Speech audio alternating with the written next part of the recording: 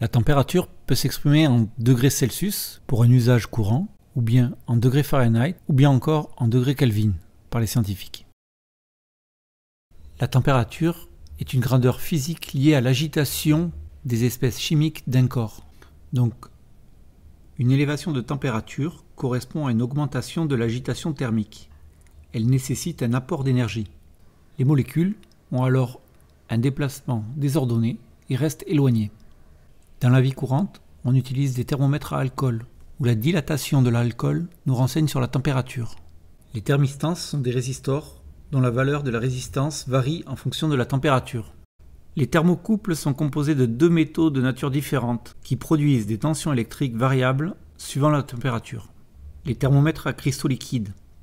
Ils contiennent des cristaux liquides qui changent de couleur en fonction de la température.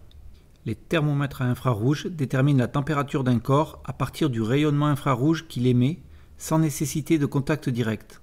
Il faut bien faire la différence entre température et chaleur. Pour élever la température d'un corps, il faut lui apporter de l'énergie afin d'augmenter le désordre et l'agitation thermique des espèces chimiques qui le composent. La chaleur est donc l'énergie apportée. A l'inverse, lorsque la température d'un corps diminue, il perd de l'énergie.